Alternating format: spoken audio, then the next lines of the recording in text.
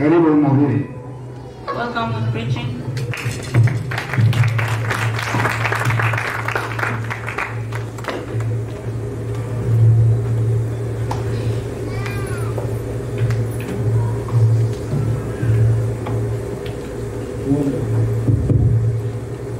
Baba, katika jina la Yesu tunakushukuru kwa wakati mzuri umetupatia mara tena katika asubuhi ya leo. Asante kwa sababu ni kwa neema kubwa sote kufika mbele zako katika asubuhi ya leo. Na asante kwa kutuamsha na kutupa nguvu mara tena ya kuja kusikiliza neno lako. Wengi wetu wameamuka lakini hawakupata kibali cha kuja kusikia neno lako. Tunakushukuru kwa neema hiyo. Bariki kila mmoja wetu wote ambaye yuko hapa. Mfungue masikio ya roho na ya mwili apate kulipokea neno lako kama vile upendavyo. Vile vile peke yako Baba upate kulitoa neno lako, maana mimi mwenyewe siwezi. Lakini msaada ni wewe Yesu, na mimi ni speaker. Baba mwenyewe utoe neno lako lipate kutubariki sote. Tunakwenda kinyume na mapenzi ya ibilisi katika jina la Yesu. Mapepo ya minongono, mapepo ya mambo mengine mabaya katika jina la Yesu tunayakemea na kuyafunga, na tukiomba uwezo wako utawale katika kila mmoja wetu. Katika jina lako Yesu Mwokozi tunao. Amen. Bwana Yesu asifiwe. Praise the Lord. Asante, tunamshukuru Mwenyezi Mungu mara tena kutupa muda mzuri wa kufika mbele zake. Ni neema kubwa. It's big grace. Nadhani kabla tujaendelea, juma iliyopita kuna mtumishi wa Mungu hapa alisema ya kwamba sio vizuri Mkristo kukaa nyuma. So it's not good for our servants of God to stay behind. Nadhani alitulazimisha kabisa sote kuja mbele. And he first has to come in front. Na niliona sio yeye. So I saw it wasn't him. Yule alikuwa Roho Mtakatifu. That was Holy Spirit. Mtu wa Mungu ana kiu ya kukaribia karibu na Mungu. The servant of God has the thirsty to come in front of God. Na sio vizuri Mkristo kukaa nyuma sana. It's not good for a Christian to stay way back. Ingawaje nyumba yetu ina condition zote, hata wewe nyuma utasikia, lakini even though our house has our conditions, but it's better for you to be close to this, to us. Moto ndio huko hapa. So the fire is in front here. Bwana Yesu asifiwe. Praise the Lord. Tutakwenda kusoma katika kitabu cha Mathayo. We're reading the book of Matthew. Mathayo sura yake ya 11. Matthew chapter 11. Na mstari wake wa 28. Verse 28. Hadi 29. To verse 29. Mathayo 11. Matthew chapter 11. Mstari wake wa 28. Verse 28. Hadi 29. To verse 29. Some katika jina la Yesu. Let it read in Jesus' name. Njoni kwangu ninyi nyote msumbukao na wenye kulemewa na mizigo, nami nitawapumzisha. Jitieni nira yangu, mjifunze kwangu, kwa kuwa mimi ni mpole na mnyenyekevu wa moyo, nanyi mtapata raha nafsini mwenu, kwa maana nira yangu ni laini na mzigo wangu ni mwepesi. Let it read in Jesus' name. Come to me, all you are weary and burdened, and I will give you rest. Take my yoke upon you and learn from me, for I am gentle and humble in heart, and you will find rest for your soul. Amen. Katika neno hili ndio tutakwenda kuzungumza karibuni maneno yetu yote. We're going to talk based on this verse. Shabaha yetu ya leo, our purpose of today, tutazungumza hatua 5 za kuponya nafsi. We're going to talk based on 5 points to save our soul. Hatua 5 za kuponya nafsi. 5 actions to save the soul. Labda unaweza kujiuliza nafsi ni nini? You can ask yourself, what is soul? Tunasikia umpende Bwana Mungu wako. We hear love your God. Kwa mwili wako wote. With all your flesh. Akili zako. Your all mindedness. Na roho yako. And your heart. Ama nafsi yako.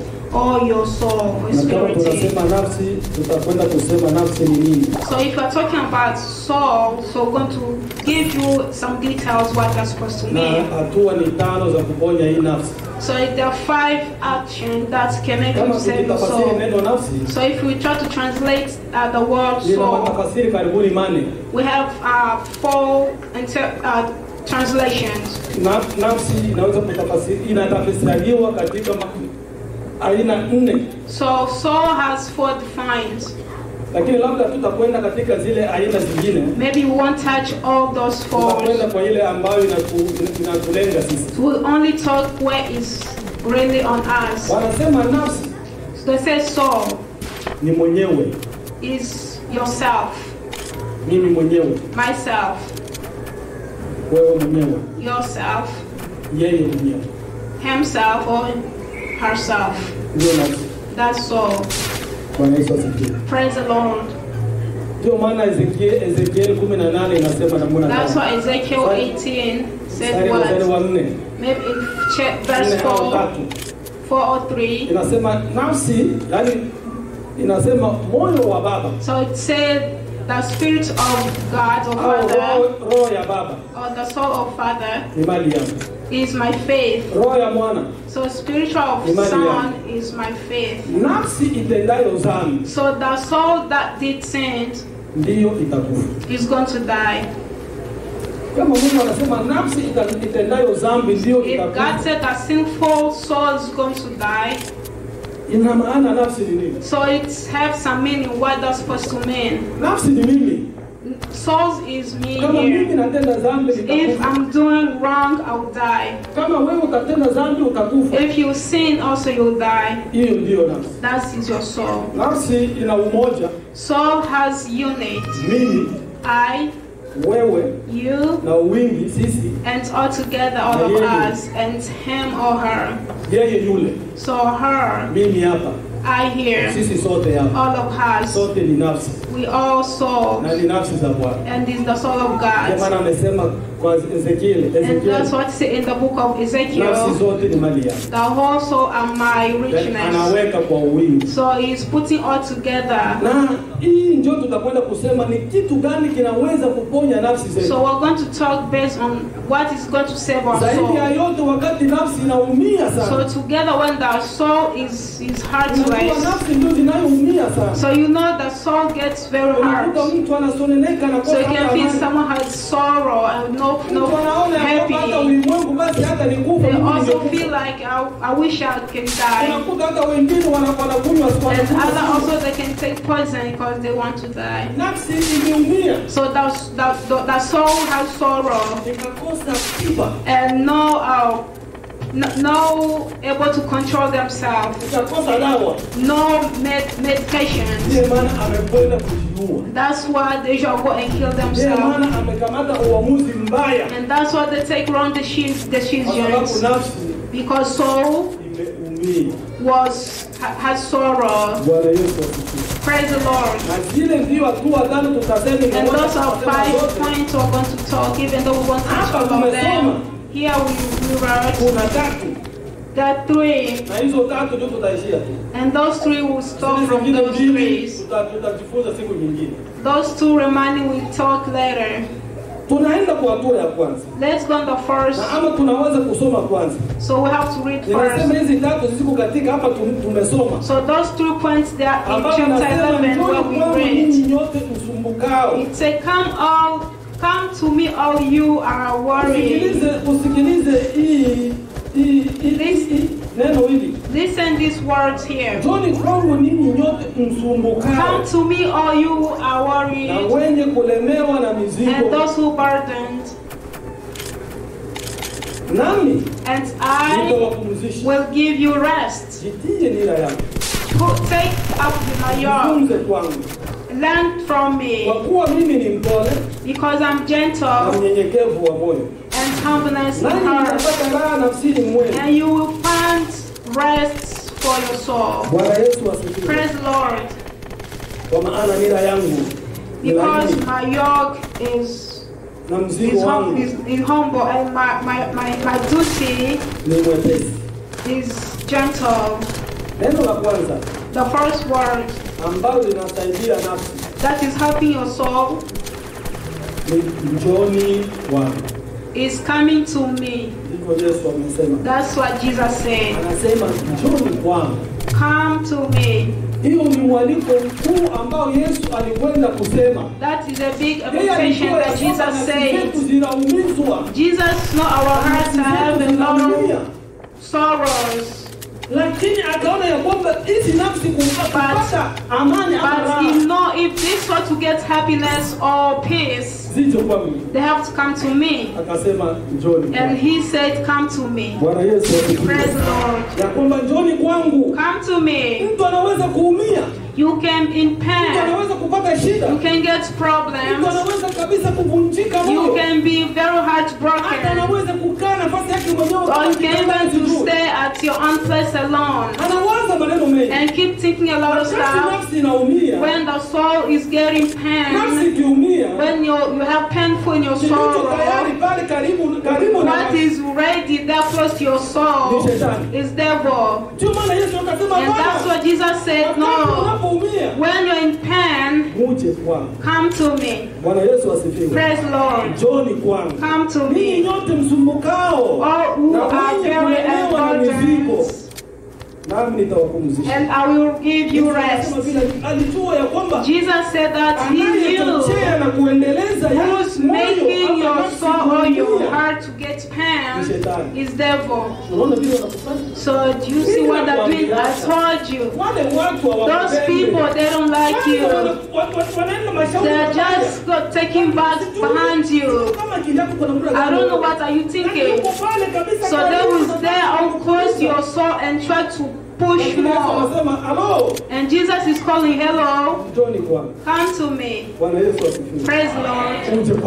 Come to Jesus. We all came to Jesus. You can say like, we are Christian. Why pastor say come to me when Jesus? Maybe that's something Jesus can call you. When you see sinful, you can repent your sin and receive Jesus as your Savior. Just as you did that Jesus as your Savior, receive Him. After that, there's something that Jesus is watching after you. Jesus is watching you to give you your soul.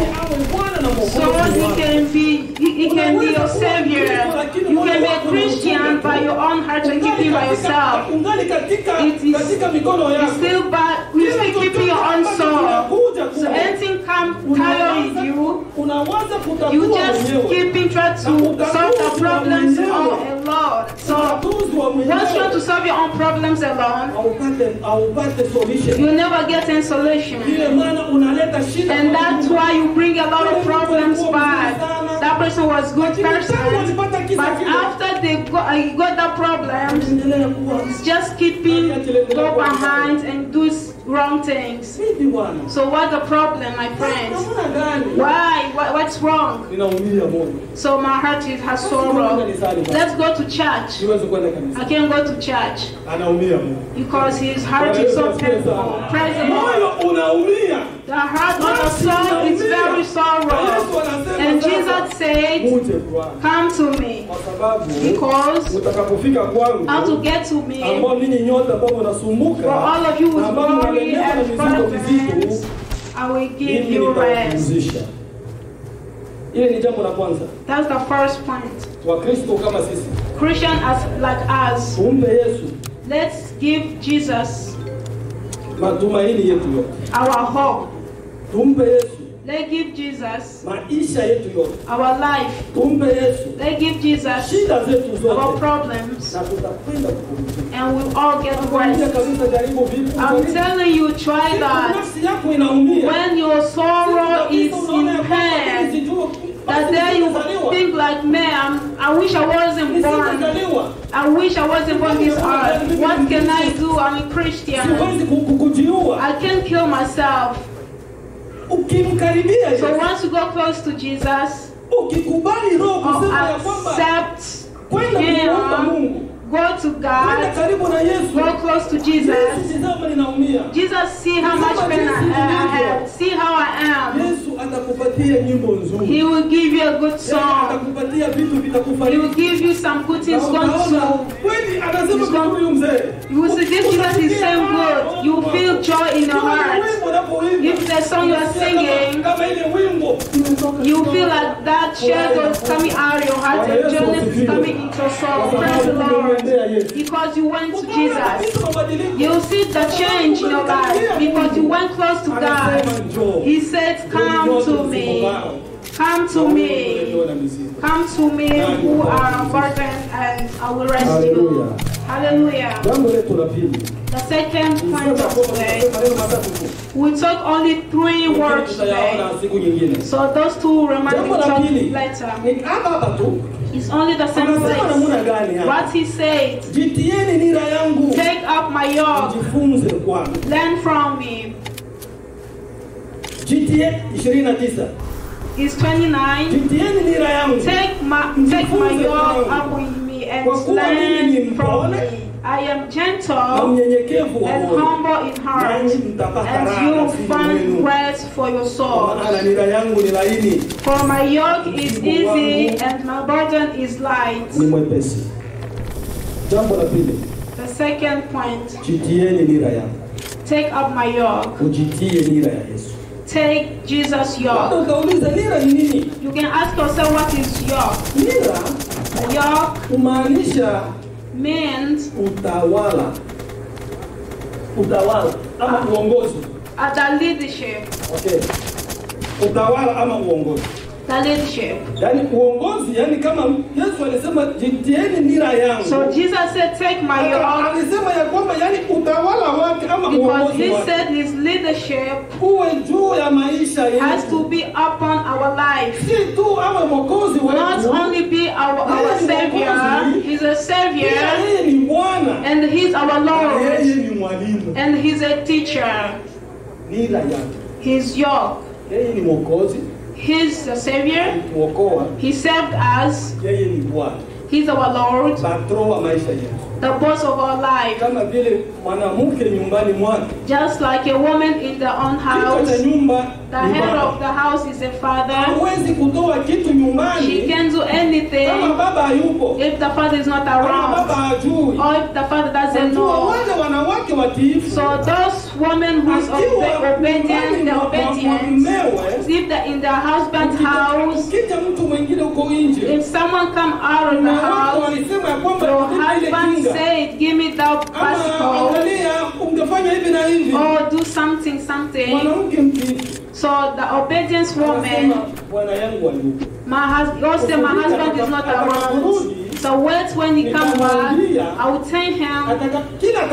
So what is going to respond to me, I will tell you back. Or himself will tell you. He knows the boss of the house is the husband. Praise the Lord. And this house also will have a boss. Your house, your body is your house. That's where your soul is hiding inside. So the Bible says you don't know your body is the temple of the Holy Spirit. So the temple of God is your body. The temple of God is my body. So the boss who has to watch over everything is Jesus. That's why we say Savior and Lord. So has to be the boss of everything. In everything that can come in your life. Tell devil, wait, let me tell Jesus. Just hold on, let me tell Jesus.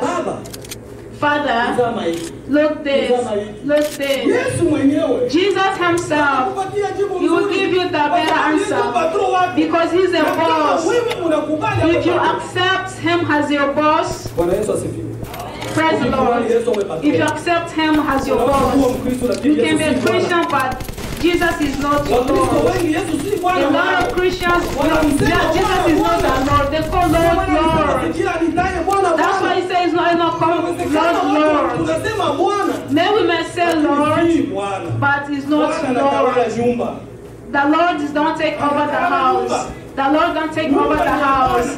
The house is for the Lord. For the Lord. Praise the Lord. The second point. Ujifunze kwa. Let's learn from him. Mwanamke anasema nyumbani mwake. A woman in their house. Ndio maana utakuta watu wanasema kama wanawake wengi. That's why you find a lot of people talk about women. Tabia za waume wao. It's like a lot of women that also copy their husband's behavior. Anasema namna gani yule mwanamke? So what that woman will all say after? Anasema nakwambia yule mtoto wetu alimekwisha haribika. They also like our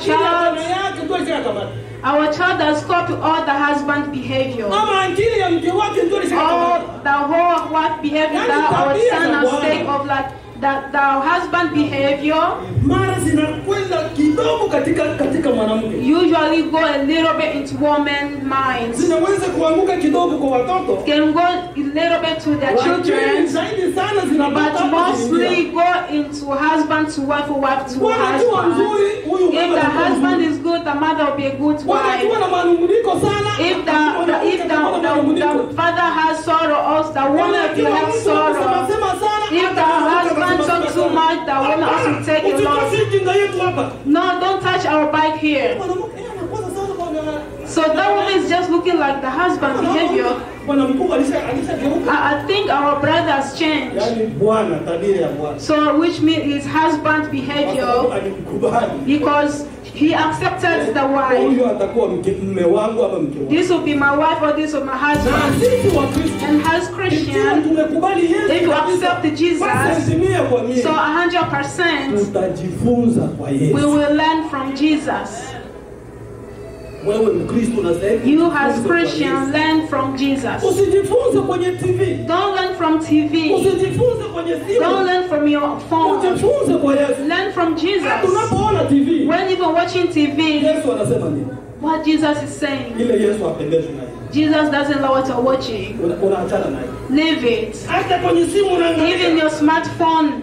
No, Jesus doesn't like what you're watching, because you copy what Jesus does. Jesus taught us here, take my yoke upon you, learn from me. Even though as Christian we can learn from Jesus, we'll be a good Christian. But we're not learning from Jesus. The first thing is not Lord. We say Lord, Lord, but it's not what we're calling, because it's not taking over our life. And we say we're going to heaven. And if we're going to heaven, by the grace of God, not a lot. If Jesus is not our Lord, it's not easy for you to get the kingdom of heaven. Because what Jesus likes, you won't get it. What Jesus is refusing, you refuse too. What devil say? The devil say, so a lot of the saying Lord, Lord, Lord, and not that just preaching and do miracles of Jesus, but they're my people. Did you hear that? That is devil also saying that. They just say Jesus, Jesus, Jesus. They preach Jesus, Jesus, but they're not Jesus people. They are my people. These are people put Jesus in front. They're just speaking Jesus in their mouth, but Jesus is not their Lord. What Jesus wants from you? Jesus wants to be your Savior and be your Lord and be your teacher. And he has to teach you from A, B, C, D. You're going fast. Just slow down, slow down. A, B, C. Yes, that's good. So we need to take one more. If you taking Jesus from A, following him from B, following him from C, don't go on G. So you can hear how our children all say. Count 1 to 10. 1, 2, 3, 8, 10. No, it's not like that. Start 1, 2, 3, 5, and 7, 8. You skip one. So children from learning, they don't go straight the way they're supposed to go. But what Jesus said, Jesus is counting us our children, and we're doing that. We're still on A. He's still on B. We're on D already. G, like no, that's not correct. Go slow down. A. So you were so angry. If you follow Jesus A from A, you find your heart or your soul calm. Your soul will beat fast. And you follow Jesus from A. And Jesus will leave you a little. Tomorrow we come back again. And we say again, say B. And you say B. After you say B, after that day, and A, you were very angry. And after you say B, you ask yourself, why tomorrow I answered that guy bad at work? Why did I do that? May God forgive me. Tomorrow that person will be your friend. You start greeting them. How are you? So I'll be like, I'm cool. Why? You follow Jesus from A. Before you skip on D, he said no. Take A first. Today is A only. Tomorrow be B. Praise the Lord. He's a teacher. If we can follow our order, there's no way we can leave him. There's no way we can get lost.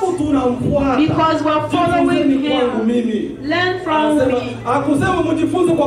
He didn't say learn from the pastor. He didn't say learn from our bishop. I left Peter for you. Learn from Peter. He said learn from me. Because I'm gentle and humble. Praise the Lord. Hallelujah. Praise the Lord. Learn from Jesus. So you know devil. So here we are under taking Jesus' yoke. For devil would like to us in all life and like to us so many things. So like maybe us, the freedom that we have, the freedom that we're getting from our Jesus. So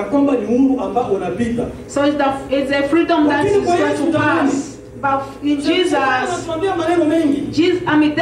tell us a lot of stuff. Devil sometimes say his yoke is easy, but his leading is easy. So he's taking over, he's so good, and to make us lost, his leadership is bad. If you should know Jesus' leadership, how it is, and to identify also that devil leadership, Jesus could be your teacher. That your friend is not supposed to be your teacher. Because a lot of people get messed up because of friends. Jesus said, don't follow your friend. If your friend has a good word in Jesus and God, if your friend is not in God, because it's going to bring God's word. Because the word of God is Jesus. You learn to Jesus. It's better to learn from Jesus. Praise the Lord. But devil said his yoke is easy. His load is easy. How come devil load is easy? He's lying to you. Devil load is heavy. So it's just keeping hurting your feelings and just just keep hurtful and take you into the end if you even die. Devil took that Judas Iscariot to the end. Do you think that's a friend? And you think that devil has good things? They will take you to the end, which is death. And also in hell you go. But our teacher, our Lord Jesus, his yoke is easy. A lot of Christians, they are really a lot of Christians are suffering because they're trying to take their own yoke. They are trying to lead themselves. Instead of them be led with Holy Spirit, instead of Jesus to lead them, they are leading themselves in their own lives. And this is the biggest problem in our life. Instead of Jesus or God to lead us, we are trying to lead ourselves. Watch out. One day, God said, how is going to be? God answered questions when we were back in Africa. So if someone is in the war, those military usually go to war. If the fighting comes very strong, how they do? They see there is a big war and things are getting worse. And other people trying to go back. What they do exactly? So those chefs, military chefs,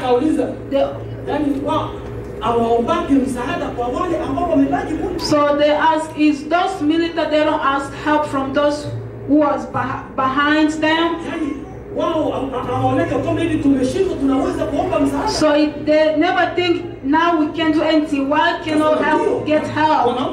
Yes, they always ask help. So the question was, so you guys in the world as Christians, but you don't ask my help.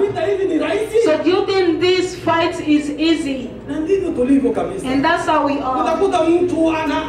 You find someone's just very hurtful. Instead of them going to Jesus and go, they should go to a friend. See how my friend, these people did for me. Look, my husband did this. My wife did this. They all still like telling the friends. That's what they get a solution. There's no solution to your friend. What is going to happen after? Your own friend is going to tell his own friend. Did you hear what he told me to his own wife? He says the house is fire there. I don't think they'll be together. So you told to tell your friends, but you told them the information to friends, to others' friends. Like or not, that is your friend. But Jesus said, come to him. Let's tell him our story so he can take over our life. He won't say anything. Even on sin, Jesus never tell nobody under this earth. Praise the Lord. So this is a good friend. Your own sin. He never tell nobody like this person is like this. No. Your own friends, flesh friends, all your secrets has finished out there. He has tell everybody. Jesus said, come to him. Him. He's going to put our yoke easy. Praise the Lord. It's better Jesus take over our life.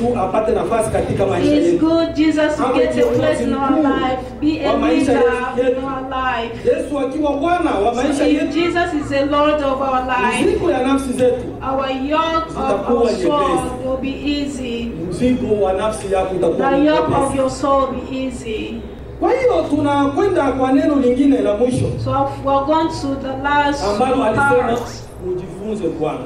Where he say, learn from me. Jifunze kwangu. Learn from me. Ama tujifunze kwake. Or let's learn from him. Yesu anapokuwa Bwana. When Jesus is Lord wa maisha yetu. For our life. Tunakuwa wanafunzi. We are the students. Na wanafunzi. And the student is a person who doesn't. Yaani mtu ambaye hatazami mtu mwingine. Is a person who doesn't look after someone. Mwalimu, a teacher, anapenda mwanafunzi amtazame yeye. He always wants the students to look straight to him.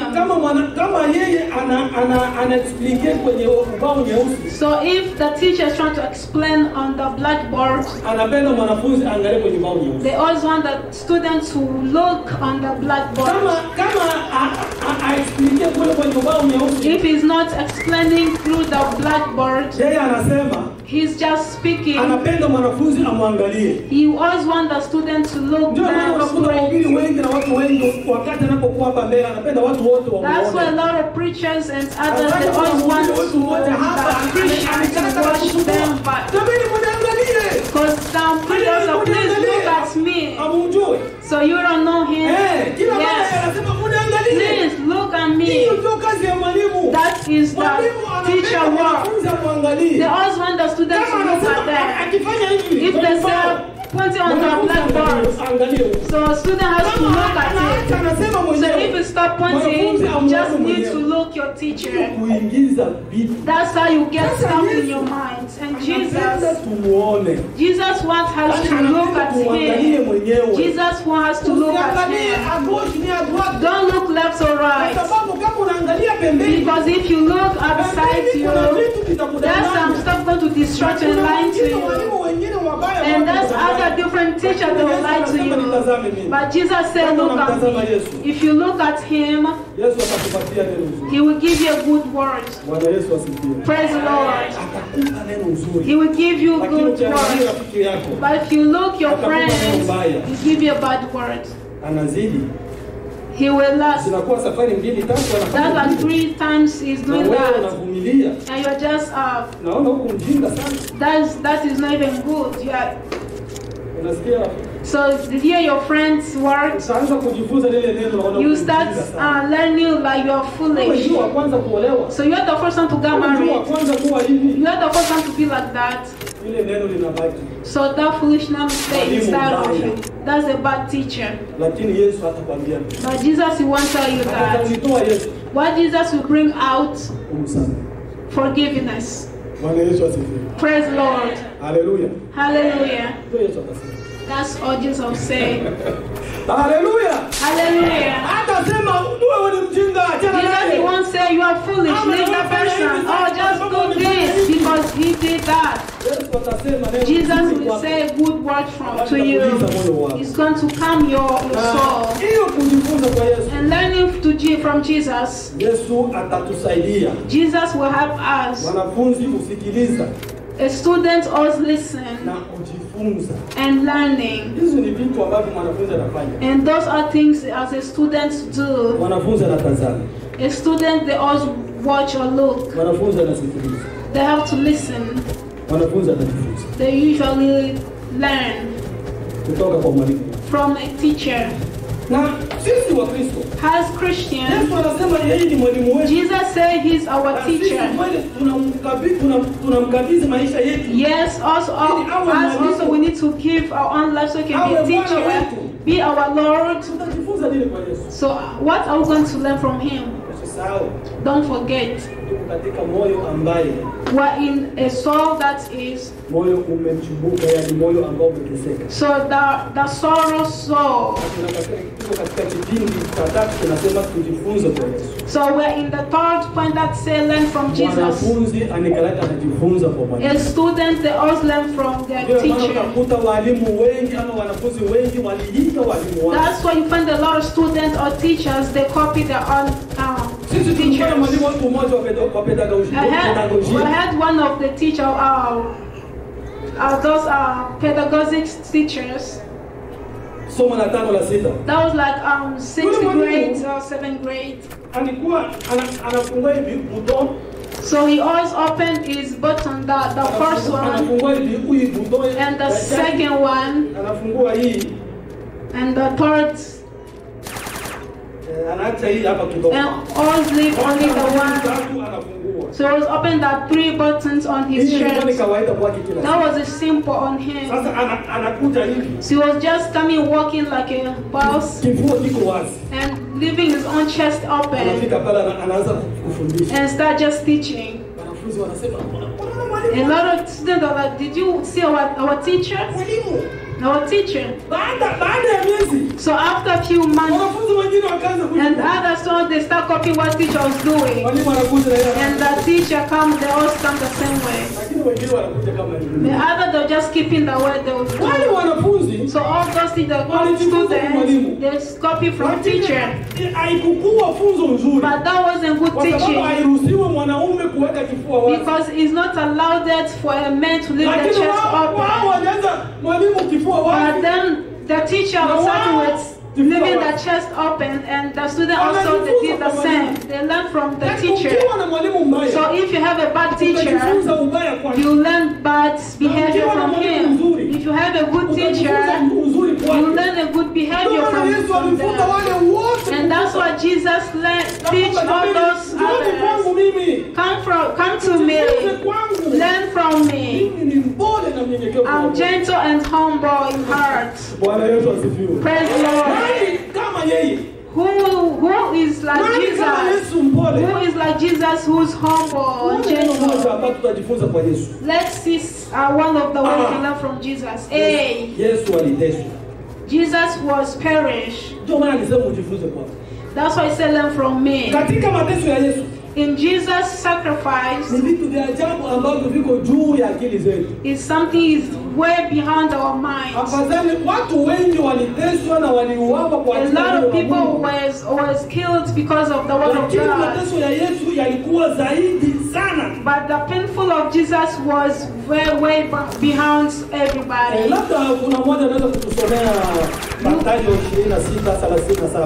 You can read the book of Matthew.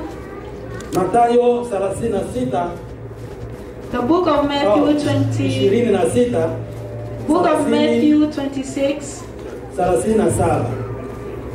Tusikie mambo yaliyopitika pale Gethsemane. Matthew 26 verse 37 to 38. Tusome katika jina la Yesu. Akamchukua Petro na wale wana wawili wa Zebedayo, akaanza kuhuzunika na kusononeka. 38. Ndipo akawaambia, roho yangu ina huzuni nyingi kiasi cha kufa. Kaeni hapa mkeshe pamoja nami. Akaendelea mbele kidogo, akaanguka kifudifudi, akaomba akisema, Baba yangu, ikiwezekana kikombe hiki kiniondokee, lakini kama nitakavyo mimi, bali kama utakavyo wewe. Amen. Let's read in Jesus' name. Matthew chapter 26 verse 38 I mean.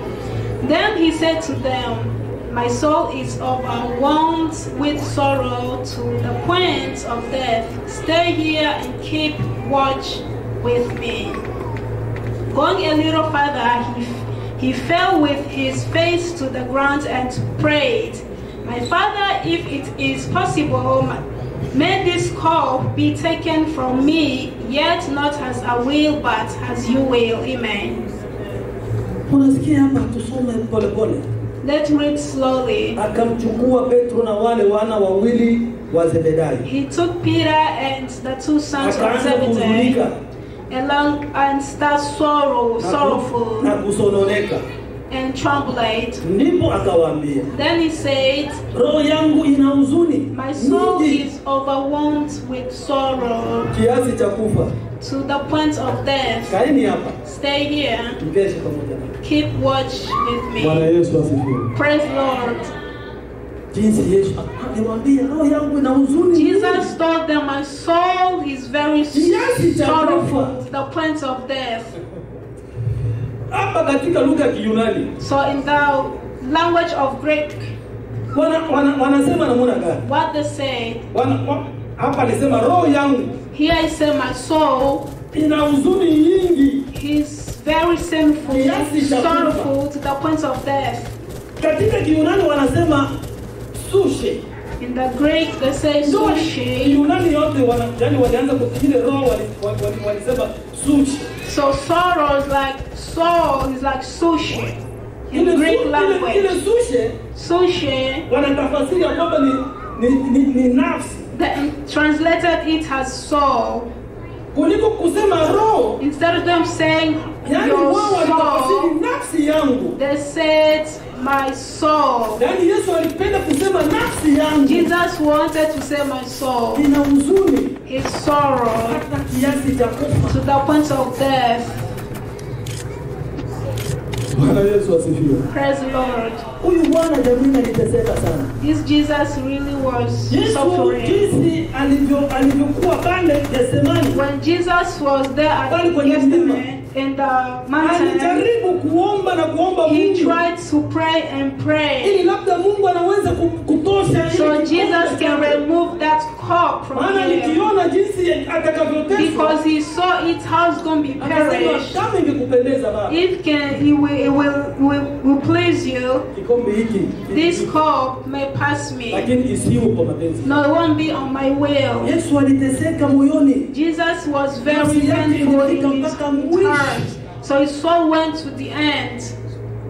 Alipotoka pale kumwambia Petro na Yohana. After he came out to tell Peter and John, inasema ya kwamba alifanya paa kama ngapi akaenda kuombea pale. the Bible says just went like few Bwana alipokwenda kuomba pale. steps, and when he went to pray, aliomba na kulia. he was praying and crying. Biblia inasema ya kwamba machozi yaligeuka kuwa damu. The Bible says his tear was bloody. Instead of being tears was bloody.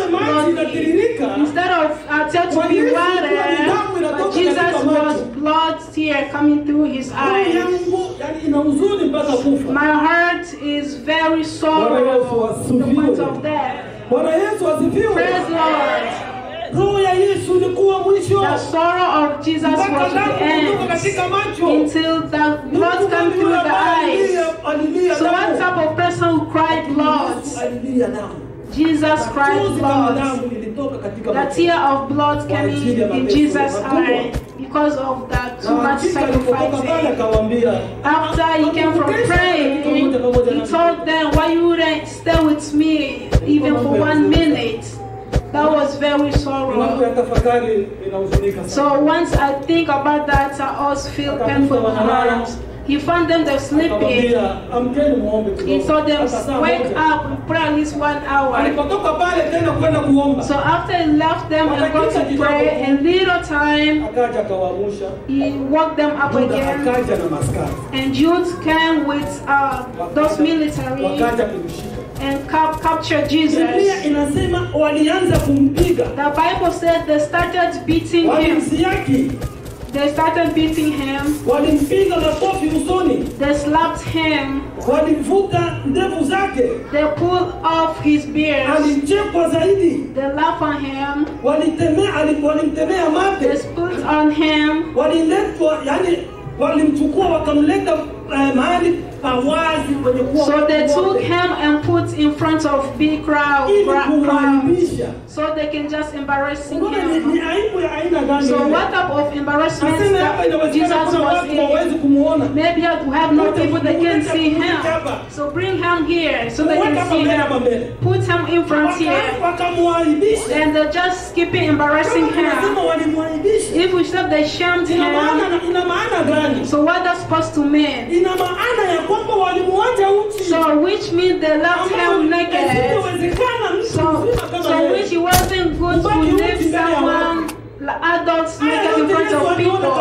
Jesus saw all those things and his heart was very sorrow. May God forgive us. That's why Jesus is very painful when we're sinning. When it's time to leave sins and we're not listening. Jesus is very in sorrow. He always watched back when he was here. He always cried even in heaven. My soul is sorrow. That's why Isaiah said what? Isaiah said, in Jesus perished. That's why we say, praise God. Let's read here. Isaiah 53, verse 5. Isaiah 53, verse 5.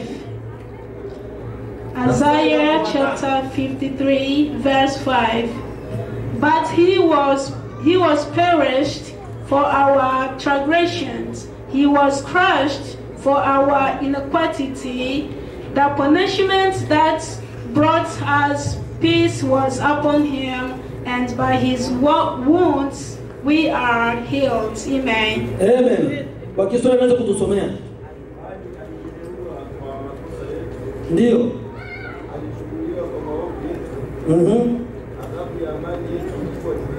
Ndio. Hallelujah. Let me also read. But he was perished for our transgressions. He was crushed for our inequality. The punishment that brought us peace was upon him, and his wounds we are healed. Praise the Lord. What can we give him? What can we give him for his perish? In the place that you're supposed to be perished, but he was perished. The place that you're supposed to die, he died. So your soul, when your body was in perishment and his soul was also perished, you will save your own body and save your own soul. In his punishment, we were saved. Praise the Lord. Hallelujah. Hallelujah. There's something also puts him to be into pain. Be refused with his own father. So they even perished him. Maybe that would be better, just a little okay. But God denied him. Ile wakati wa saa 9 yeye akapata sauti Eloi Eloi lama sabakthani. 3 p.m. when he was calling his father Eloi Eloi. Mzee anageuza uso. His father turns back to him. His father didn't look at him. And he was just serving the Lord of sins, and his father didn't look at him. He was so hurtful. And that pain wasn't only for Jesus. Even his own father also was in sorrow because of you and because of I. On his perishment, we were healed. If you can be able to check these words where Jesus was perished so I can be healed, we were not supposed to sin. We are learning from Jesus. That is Jesus' sacrifice. Jesus was perished and he was just healed. The biggest thing put Jesus in hope. The things that came to him give him help together with his punishment.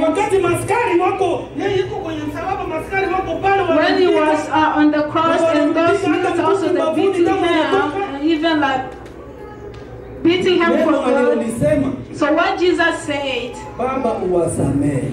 Father, forgive them because they don't know what they're doing. So that was the words reduced Jesus' anger. Father, forgive them. So that is a B. Jesus said that from him. So that Jesus' punishment, have you ever get that? If you can get how Jesus was perished.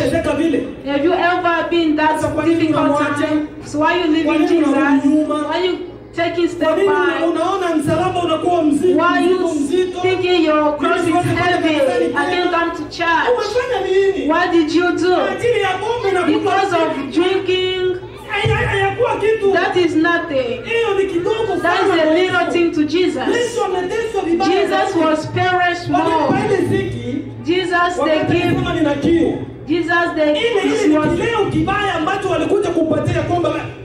they give him water because he was thirsty. So let's try to have because he suffered a lot. But it's better when you're in temptation. Look, Jesus was perished more than you. Jesus was punished maybe more than you. If you can learn from Jesus' punishment, we overcome all temptations. We know this is temptations. Na kama tunaweza kujifunza jinsi Yesu alisema Baba wasamehe. If we can learn from like what Jesus said, God forgive, Father forgive them, kwa maana hawajui because they don't know what they're doing.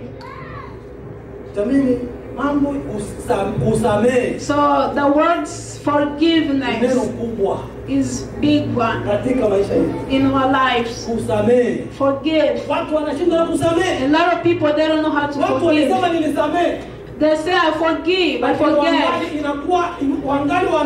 But they're still thinking the same thing in their hearts. What that person did to me, I will never forget it. That is not forgiveness.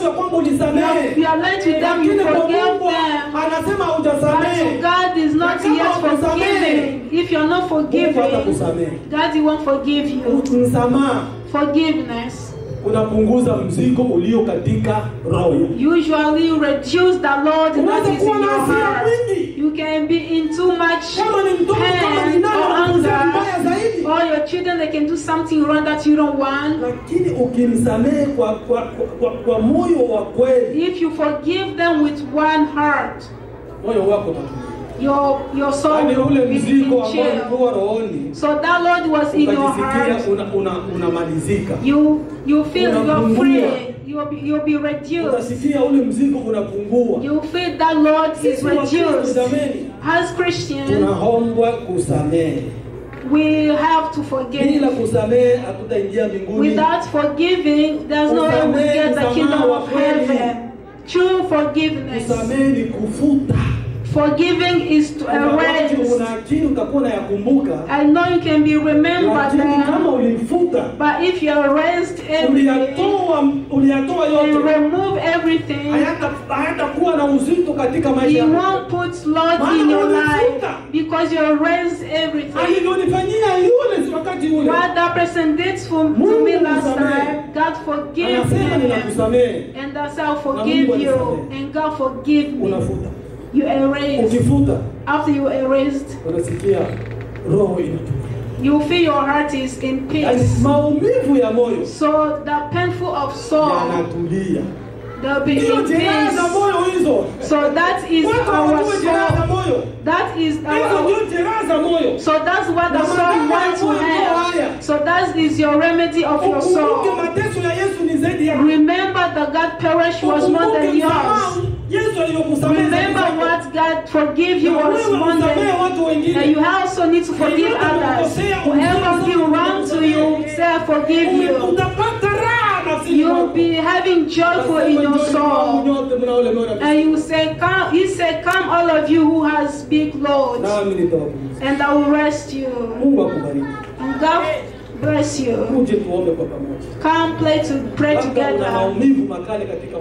Maybe you have a lot of pain in your life. Maybe in your life you have something is bothering you.